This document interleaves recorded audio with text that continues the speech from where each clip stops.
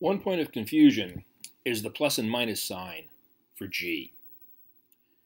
Formally, g is simply the magnitude of the acceleration due to gravity in free fall.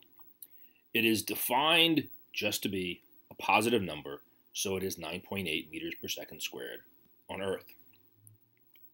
More correctly, the question should be, in a given problem, what is the most convenient coordinate system to use? Or in other words, is it more convenient to make up positive, or is it more convenient to make down positive? Up being positive is merely a convention. There's no problem with being unconventional and making up negative. So let's consider two problems. In the first problem, we're going to find the distance an object has fallen. In this particular problem, it is more convenient to make down positive because the distance fallen already implies down. If we made down to be negative, we'd end up with a negative distance, and the distance fallen might be minus 30 meters. That would be a double negative and would sound like the object actually fell upward.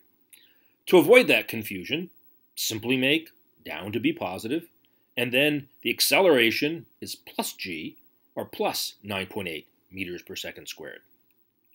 Now let's look at a second problem.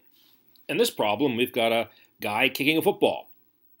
The most convenient coordinate system is to put the football at the origin, make to the right positive, and make the y-axis vertically up, and make up positive. This makes the initial velocity of the ball to be upward. That, by definition, would make down to be negative, and the acceleration would be a minus 9.8 meters per second squared. And we'd make that choice because it would be a more convenient way to solve the problem.